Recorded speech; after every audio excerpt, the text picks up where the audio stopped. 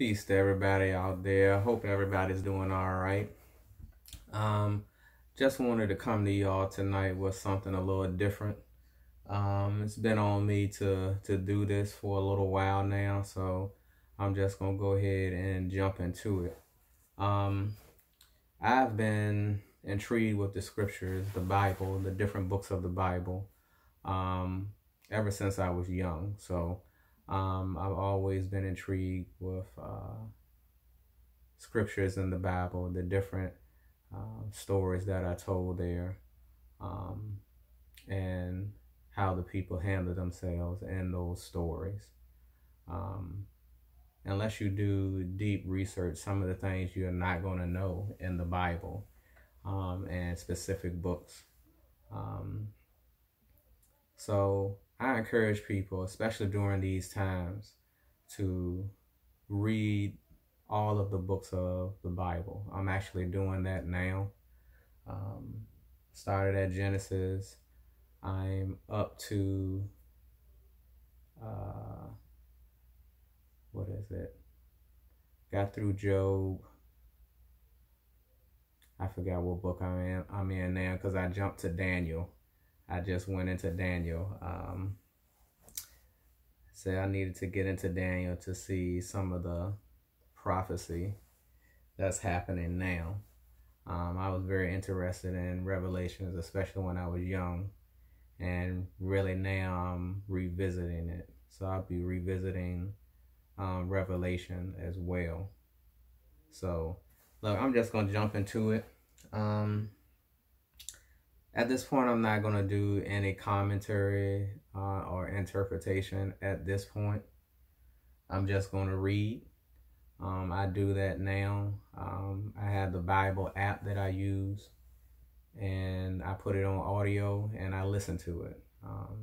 Because a lot of times I don't have the physical time to read because I have a lot of stuff going on. So I take that time when I'm in the car. If I'm taking a commute or something somewhere, I'll put that Bible app on and get my listening / reading time in.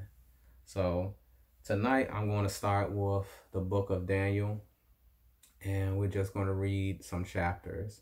And like I said, we're just going to read and see what these books say. I would suggest, after looking at this video, read on your own, read the scriptures. I like the King James Version. They had the different versions out there, but I like the King James Version myself. Sometimes in the different translations, things get pulled out or, to me, misinterpreted. If that works for you, do that. I would say do that. But that's my personal preference. I like doing the King James Version. Sometimes you have to do a little bit more studying to understand what's going on.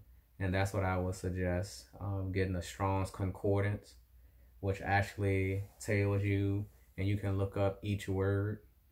It gives you Greek, gives you Hebrew. So you can actually see and understand what these words mean. It's not going to give you an interpretation of the scriptures per se, but it will let you know what the word meant in Hebrew, in Greek, and into English to a certain extent. So either way you go, if you want a deeper understanding of the scriptures, I would suggest you at least get a concordance, Strong's Concordance. If you want to get some commentary of the history and times and the land back then, when these events were happening, then you can know who the people are now and the region of where these stories happen, where these events happened, because I believe I know they were literal events that happened. So like I said, my new motto, I don't believe I know, just life experience I know. the things that I know. I'll just put it like that. So I'm not going to hold you no longer. I'm going to go ahead and get into Daniel. And I'm starting at chapter 1. And just to give you a reference, Daniel is in between Ezekiel and Hosea. It's in between Ezekiel and Hosea in the Old Testament. Okay. So I'm going to go ahead along with it. The book of Daniel, chapter 1. In the 3rd year of the reign of Jehoiakim, king of Judah, came Nebuchadnezzar, king of Babylon, unto Jerusalem, and besieged it. And the Lord gave Jehoiakim, king of Judah, into his hand with part of the vessels of the house of God, which he carried into the land of Shinar, to the house of his God. And he brought the vessels into the treasure house of his God. And the king spake unto Ashpenaz, the master of his eunuchs, that he should bring certain of the children of Israel, and of the king's seed, and of the princes, children in whom was no blemish, but well favored, and skillful in all wisdom, and cunning in knowledge, and understanding science, and such as had ability in them to stand in the king's palace, and whom they might teach the learning and the tongue of the Chaldeans. And the king appointed them a daily provision of the king's meat, and of the wine which he drank, so nourishing them 3 years, that at the end thereof they might stand before the king. Now among these were the children of Judah, Daniel, Hananiah, Mishael, and Azariah, unto whom the prince of the eunuchs gave names. For he gave unto Daniel the name of Belteshazzar, and to Hananiah of Shadrach, and to Mishael of Meshach, and to Azariah of Abednego.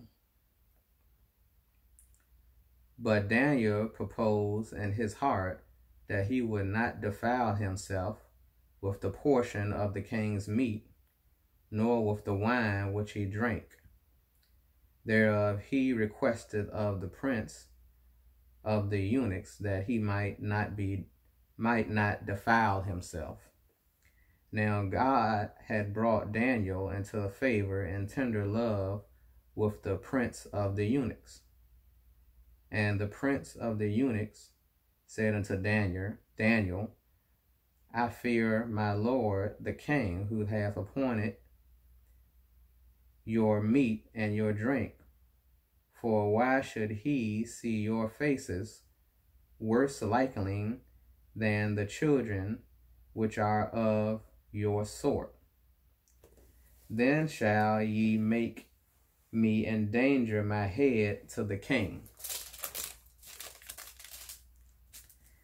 Then said Daniel to Melzar, whom the prince of the eunuchs had set over Daniel, Hananiah, Mishael, and Azariah, prove thy servants, I beseech thee, 10 days, and let them give us pulse to eat and water to drink. Then let our countenances be looked upon before thee, and the countenance of the children that eat the portion of the king's meat, and thou seest, deal with thou thy servants. So he consented to them in this matter, and proved them 10 days. And at the end of the 10 days, their countenances appeared fairer and fattier in flesh than all the children which did eat the portion of the king's meat. Thus Melzar took away the portion of their meat and the wine that they should drink, and give them pulse. As for these 4 children, God gave them knowledge and skill in all learning and wisdom, and Daniel had understanding in all visions and dreams. Now at the end of the days, the king had said he should bring them in. Then the prince of the eunuchs brought them in before Nebuchadnezzar. And the king communed with them, and among them all was found none like Daniel, Hananiah, Mishael, Azariah, and Azariah. Therefore stood they before the king. And in all matters of wisdom and understanding that the king inquired of them, he found them 10 times better than all the magicians and astrologers that were in all his realm. And Daniel continued even until the first year of King Cyrus. Chapter 2.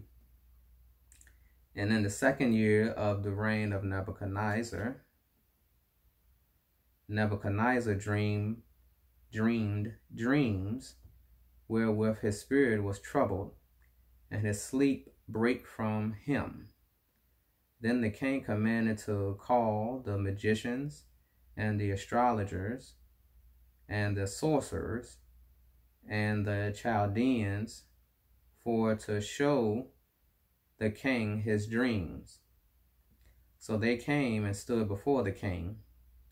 And the king said unto them, I have dreamed a dream, and my spirit was troubled to know the dream. Then spake the Chaldeans of the king of Sirach, O king, live forever. Tell thy servants the dream, and we will show the interpretation. The king answered and said to the Chaldeans, the thing is gone from me. If ye will not make known unto me the dream with the interpretation thereof, ye shall be cut in pieces, and your houses shall be made a dunghill. But if ye show the dream and the interpretation thereof, ye shall receive of me gifts and rewards and great honor. Therefore, show me the dream and the interpretation thereof. They answered again and said, let the king tell his servants the dream, and we will show the interpretation of it. And the king answered and said, I know of certainty that ye would gain the time, because ye see the thing is gone from me. But if ye will not make known unto me the dream, there is but one decree for you. For ye have prepared lying and corrupt words to speak before me, till the time be changed. Therefore tell me the dream, and I shall know that ye can show me the interpretation thereof. The Chaldeans answered before the king and said, there is not a man upon the earth that can show the king's matter. Therefore there is no king, lord, nor ruler that acts such things at any magician or astrologer or Chaldean. And it is a rare thing that the king required, and there is none other that can show it before the king, except the gods whose dwelling is not with flesh. For this cause the king was angry and very furious, and commanded to destroy all the wise men of Babylon. And the decree went forth that the wise men should be slain, and they sought Daniel and his fellows to be slain. Then Daniel answered with the counsel and the wisdom of Arioch, the captain of the king's guard, which was gone forth to slay the wise men of Babylon. He answered and said unto Arioch, the king's captain, Why is the decree so hasty from the king? Then Arioch made the thing known to Daniel. Then Daniel went in and desired of the king that he would give him time, that he would show the king the interpretation. Then Daniel went to his house and made the thing known unto Hananiah, Mishael, and Azariah his companions, that they would desire mercies of God of heaven concerning the secret, that Daniel and his followers should not perish with the rest of the wise men of Babylon. Then was the secret revealed to Daniel in a night vision. Then Daniel blessed the God of heaven. Daniel answered and said, Blessed be the name of God forever and ever, for wisdom and might are his. And he changeth the times and the seasons.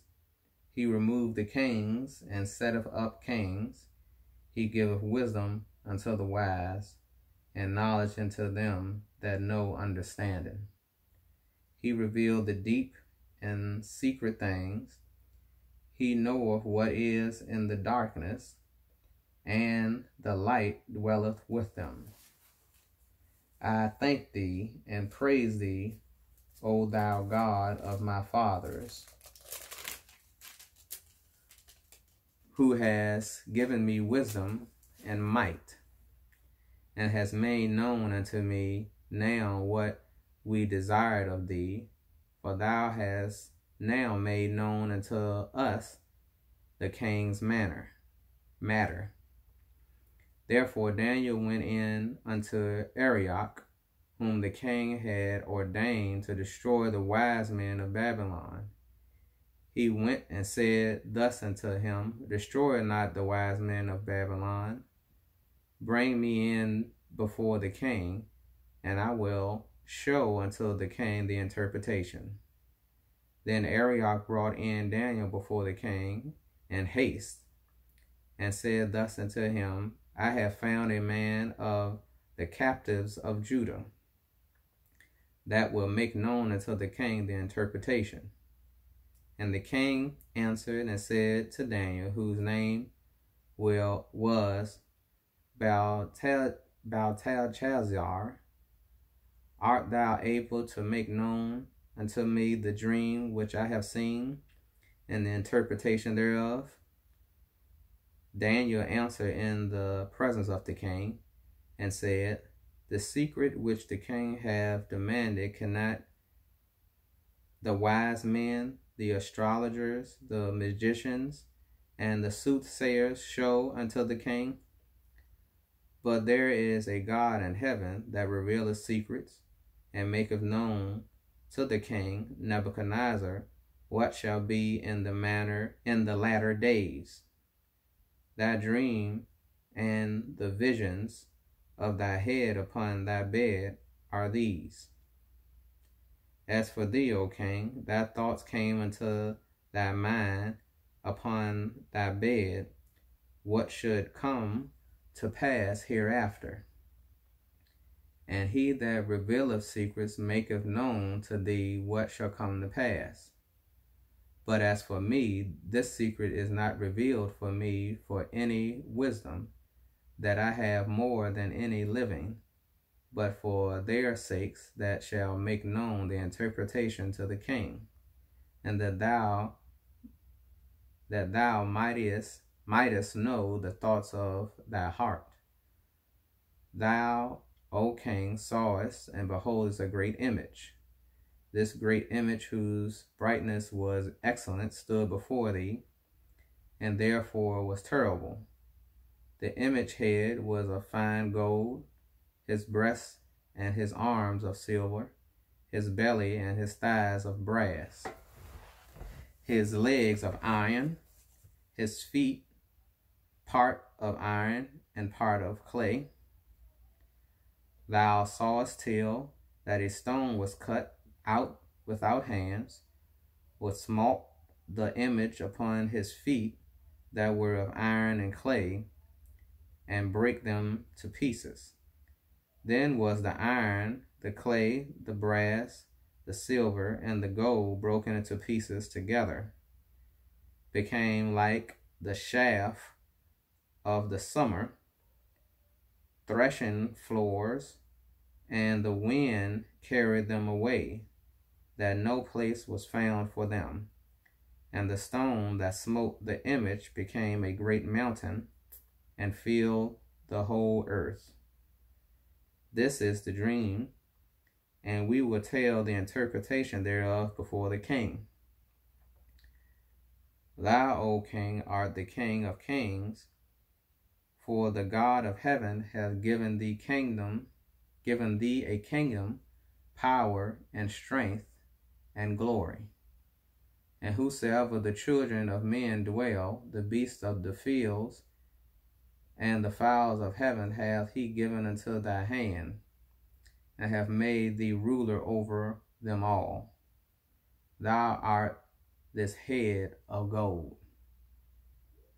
And after thee shall rise another kingdom inferior to thee, and another third kingdom of brass, which shall bear rule over all the earth. And the fourth kingdom shall be strong as iron, for as so much as iron breaketh in pieces, and subdued all things, and as iron that breaketh all these, shall it break in pieces and bruise. And where